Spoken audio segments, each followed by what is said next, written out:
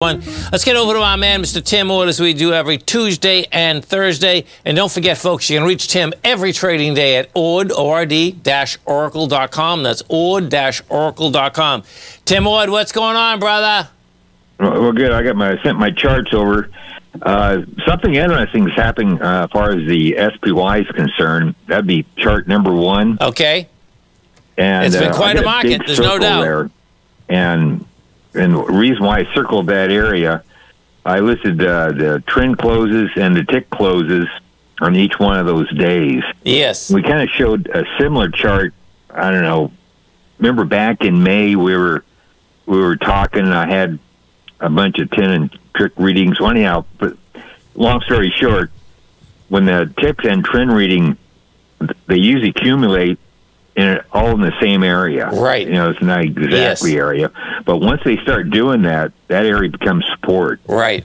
So my point is we're starting to form support here. Not saying we've seen the bottom, the final bottom yet. I think last Friday's low is going to be broken.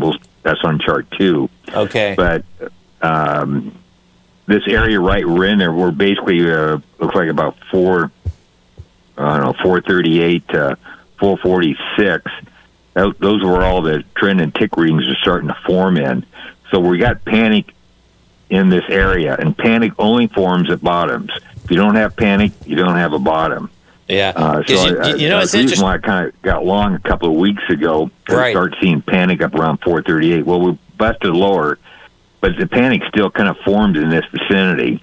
So it's not a perfect science, but it does give you a real good clue of where support is starting to form. Yes. And we're forming right in this area right now. And you know what's wild, Tim, is that, when you take a look at it, when I was doing the update, the SPY got all the way up to 444.69, which was like pretty close to this 446 area, which was one of the last times that we were down on big volume, okay, the lows of 446. Now, that being said, what we're coming into 96 million and 98 million, and we're only going to do like 70 million. So that gets really intriguing. You see, understand what I mean? Meaning that go ahead. We're going to do like probably 70 million today in the SPY, and we're coming into the trading day. I can't see the chart that far ahead. I think it's the 27th. It's the last, the last 2 bars at the bottom, meaning that we're coming into that with a lot lighter volume, even though it seems like a vicious day, Right. Actually, if you eyeball it, that last decline into last Friday's low, you compare that volume going down and comparing to last Friday's low to up of the rally over the last several days, that volume's a lot lighter. And, I do have a software program that measures the up and down volume. So this rally up is kind of a sucker rally, put it that way. Right. So it's running out of steam. It's kind of acting a little kind of weird, but normally these corrections are just kind of screwy. They seem to go a little bit different rule book than when the market goes in an uptrend. I think people are kind of just, the motions of downtrends just scare people, and so the rules get swayed a little bit, I guess you might say. But particularly in the summer, here, this whole sideways movement, even though it's kind of a sideways to down since about early August to the current level, there's a huge a bunch of panic all over the place in the ticks and trend. Right. So we're capitulating right now. I mean, though it may move a little bit lower, the market's starting to capitulate. So anyhow, that's what I wanted to point out there. We can move on. Okay. Chart 2, I think we had a similar chart we had on Tuesday. And the only thing I want to point out here is the SPY was not down 4 days in a row, but the SPX and the QQQ were down 4 days in a row going last Friday. You can go back, I think it was 5 years when I did this study. Anyhow, when the market's down 4 days in a row on the QQQ and the SPX, the market's lower 73% of the time within 5 days. Well, today is 4 days, so it means down tomorrow might be that quantitative needs to be updated. It may take 6 days. But normally you got enough momentum to probably go back at a minimum, test last Friday's low. Okay. And we may be going for that right now. And, if you look Friday's low, if you're looking on the chart where I have that, if you go back and look at the chart where I have all the trend and tick readings, Friday's low had a high down volume day. Yes, it did. And most high volume down days are tested at some point. Right. So it was a 98 million trade day in the SPY. Yeah. Yeah, so we're going to take my opinion, we're going to take a shot at that. I don't know when. Could it be tomorrow? Maybe next week? Maybe, I don't know. And tomorrow, we have that. You have the Powell speaking at 10:15 Eastern time at Jackson Hole. So that's going to be a big deal because it's going to be like, okay, are they going to keep going on rates? Are they going to get neutral? What are they going to do?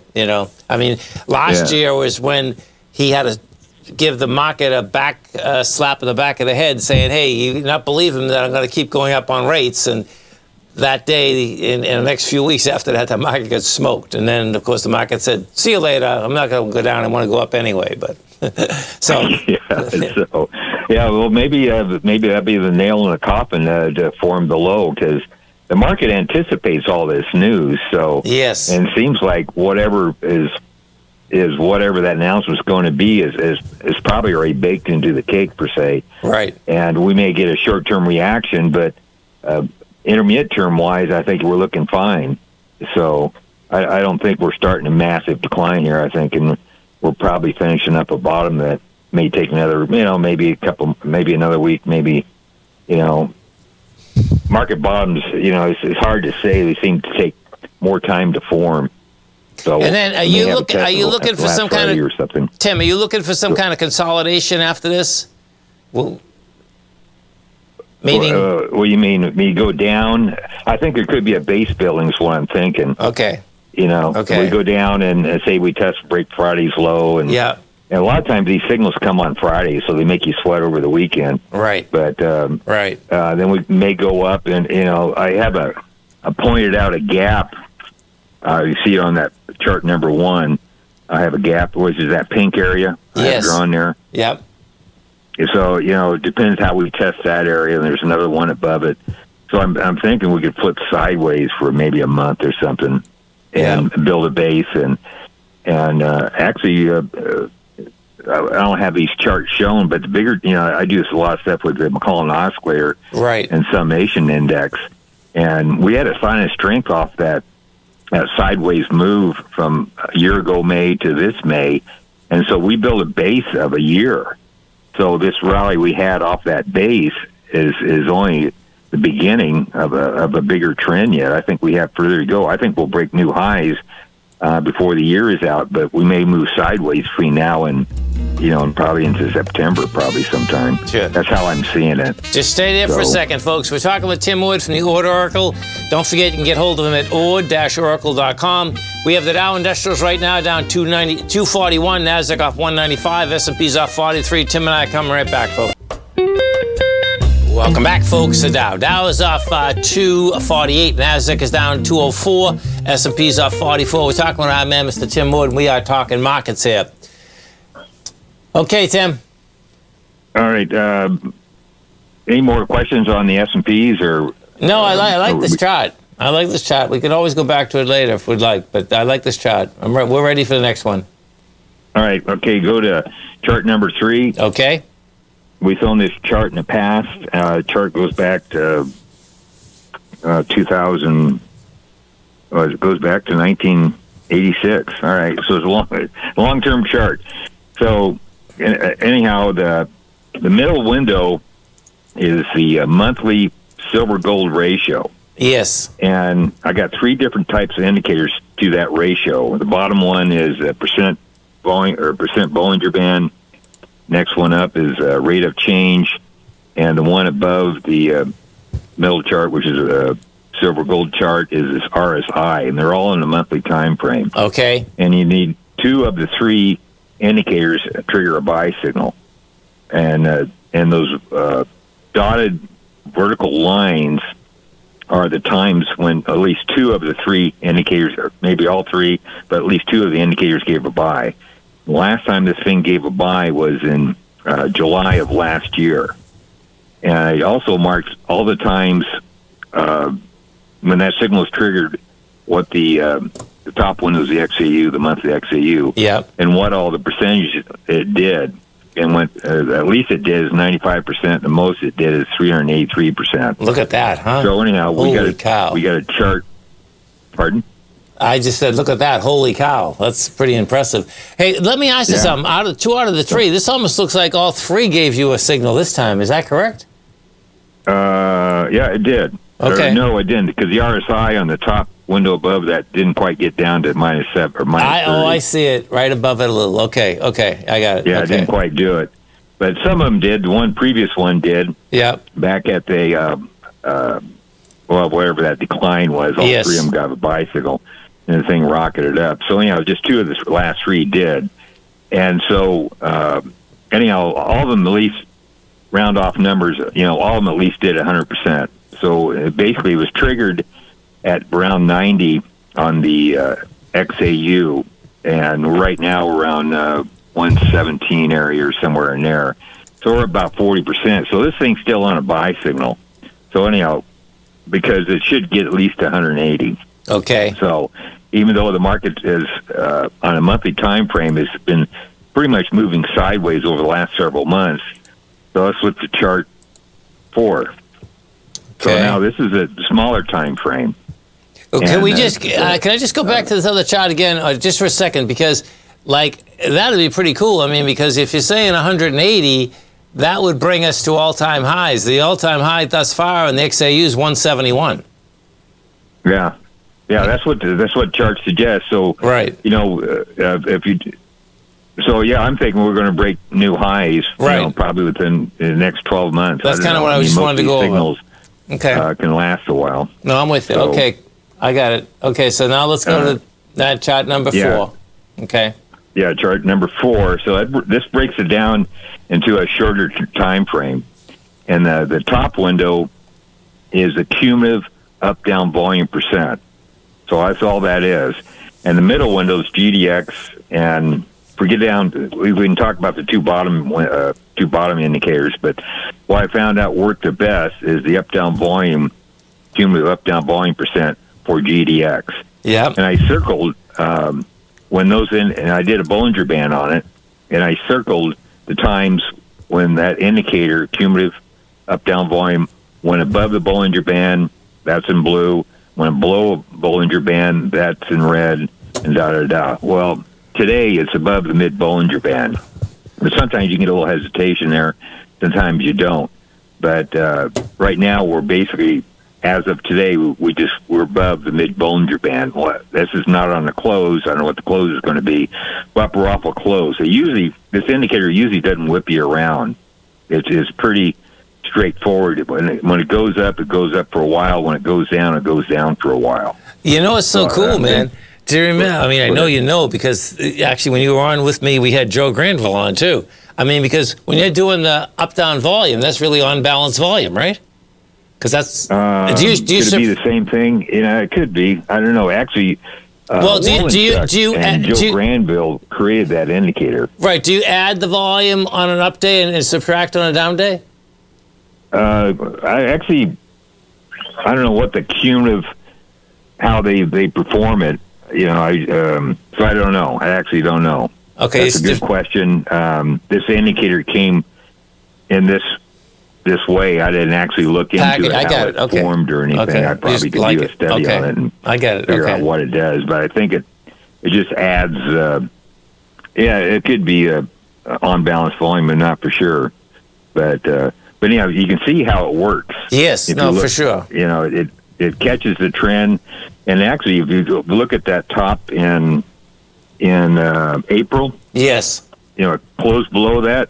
It never closed, even though the market GDX rallied into May. There, that indicator stayed below the mid Bollinger Band. I thought that was pretty good. Right. So saying that we're going lower. Yeah. Right. Yeah, it made it lower. So actually, if you draw, if you do divergences, you draw trend lines on that GDX. Anyhow, so folks, Tim, just 1 second. I don't mean to interrupt you, but folks, if you're looking at this chart when Tim's talking, you got the GDX and you get the top line He's talking about this middle line here. That's the mid of the Bollinger Band. Then you have the bottom, just so you can understand what we're talking about here. Go ahead, Tim.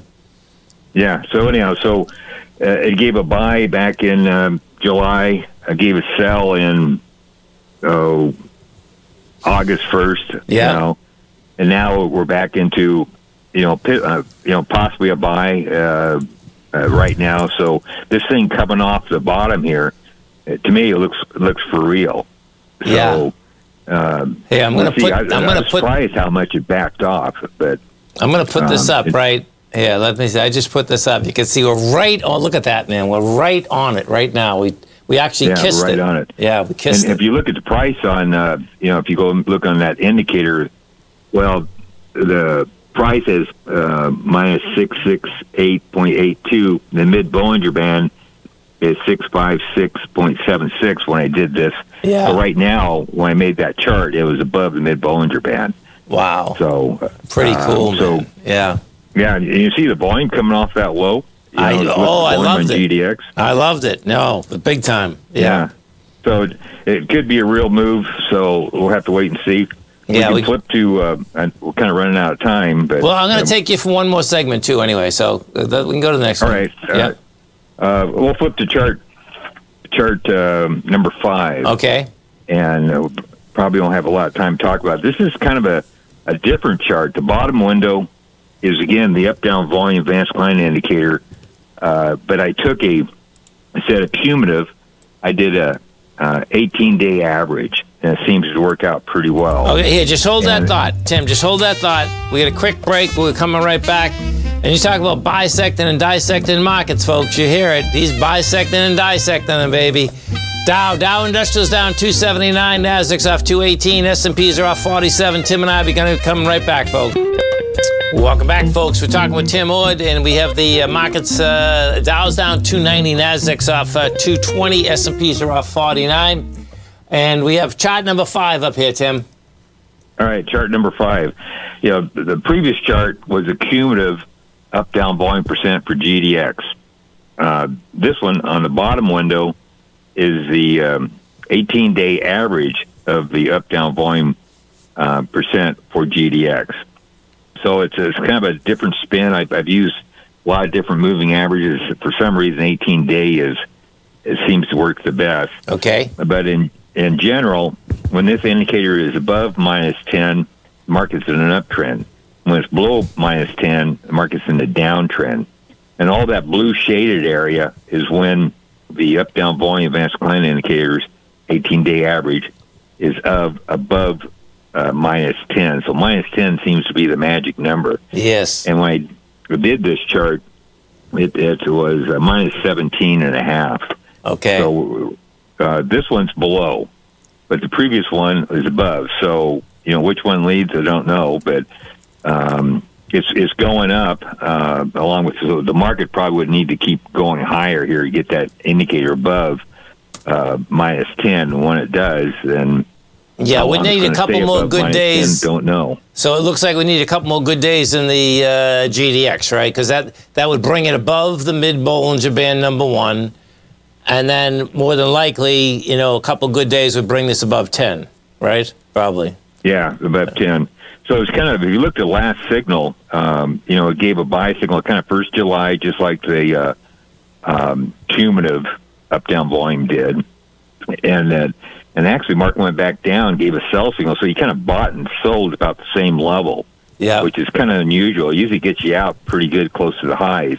This last particular time, it went back down and went through a sell signal, and now it hasn't quite got a buy signal yet, but it's going in the right direction, I guess you might say. So, but the signals are usually pretty good. I mean, over time, it has worked well. So, but, if you use several different indicators on this up-down volume type indicators, if you get 2 or 3, right now we got 1 out of 2, your chances of success really increase. So I'm thinking we're about ready to start a rally. Yes. And the only reason why I think this market has a lot further to go is on page 3, which is that percent volume thing, or not percent volume, but the monthly gold-silver ratio right gave a buy, and that signal, in my opinion, is still incomplete until we get above 180, and that may take another I don't know 6 months, a year or so. The bigger trend's up. The short-term trend, in my opinion, is starting to turn bullish here. One is already bullish, and if you get two, your chances of success is really increased. So I think that other buy signal is probably coming here shortly. In August, I think gold market is usually a good time, July through August, all the way in October. So seasonality-wise, we're actually pretty good for gold and gold stocks too. So, hey, it looks pretty good. Yes, no, big time. I'm with you. You know what's interesting, Tim? This mid-Bollinger Band that you're on to is really a trip, man. I've been pulling a few. I mean, I have the SPY up here right now, right? And you got whipped around a little maybe 3 months ago for a day or two. But, man, this thing just went all the way up, and, now it turned. It tried to get above it, I guess, this morning, and then it failed. Yeah. Yeah, failed. Yeah. Yeah, we can talk more about that if you want, because if you really want accuracy over time, you do it on a weekly. On a weekly, okay. Yeah, and that'll catch you all the major moves, up or down, period. That's pretty amazing. I went all the way back to 1980 and did a study on it, personal study where I'm pretty. You see the kind of charts I do. I look at all the weird stuff and. Listen, I know, man. That's why I love you so much. No, I'm serious, man. I'm telling you, I've learned more off you. 20 years ago than I probably learned in the last 20 years. Yeah, there's no doubt, man. Well, we'll see what the next 20 years brings. That's right. That's right. Pretty wild. Well, I'll tell you, it's been. So anyhow, yeah, it looks all pretty good. So anyhow, we got a lot of stuff going on probably the next couple of weeks, and I think I think that signal will probably generate in GDX because one's already doing it. It's a matter of a couple of others kick in, then we probably got a rally there. And then I'm thinking, the SPY, SPX is probably, even though we may go back to test last Friday's low, my opinion, that's probably going to be it because we already got quite a bit of panic over the last couple of weeks. And there's that 10-day trend I always talk about. Yes. And right now, I think it was 1.09 as of yesterday. Usually, if you get around 1.2 and higher, that's where the intermittent term lows form. Okay. So that's the reason why I said the market may flip sideways here until that 10-day trend gets up around 1.2. Well, to get to 1.2, you're going to need some more, high trend closes over the next, week or two to get that average above 1.2. That's the only reason why I thought we might flip sideways. I see. You know what I mean? Yeah. Because we need to, get some more panic days, probably in this region we're in right now. But, some stuff thrown around a little bit to get that trend. Then once that trend's above 1.2, then that's where the major bottoms form. Yeah, and as we're speaking right now, there's going to be, coming into this close is going to be interesting because, the S&Ps just took another leg 10 points down in about a heartbeat, so yeah. I suspect that what's interesting, yesterday we had a 1.89 trend. And the market was up. Well, yes. I thought that was kind of strange. That usually only happens on down days. So, but it is what it is. Wherever those trend readings come in at, we're so, if we do crash tomorrow, we break below last Friday's low, and we get a bullish combination ticks and trend, and we break last Friday's low on say at least 10% lighter volume. To me, that would be a short-term setup. And probably could end up with a buy signal. Yeah, just enough fear in the market, right? Pardon? There'll be just enough fear in the market. Right, fear in the market to probably get up to where, the gap we had here, if you look on that chart on chart 1. Yes. That pink area I got drawn, that's where the two gaps are open. Yep, I see it. And I thought, well, if we this is all speculation right now. No, I I'm don't with have you. the signal to do it, but it could develop where last Friday's low could be tested. If it's tested on a lighter volume, and the ticks and trend are still high enough, we may get rallied to that gap, and we may find resistance to that gap. So I don't know. I think it's going to be a trading range. Exactly. No, it's a nice one, though. It's a big one, which is really cool. Yeah. Yeah. So. Well, listen, we'll play man. The numbers as when they come in, so we'll see how it goes. It's always a pleasure, Tim. You have a great weekend, a safe weekend. We look forward to speaking to you next Tuesday. And stay safe, man. Thank you. Thank you.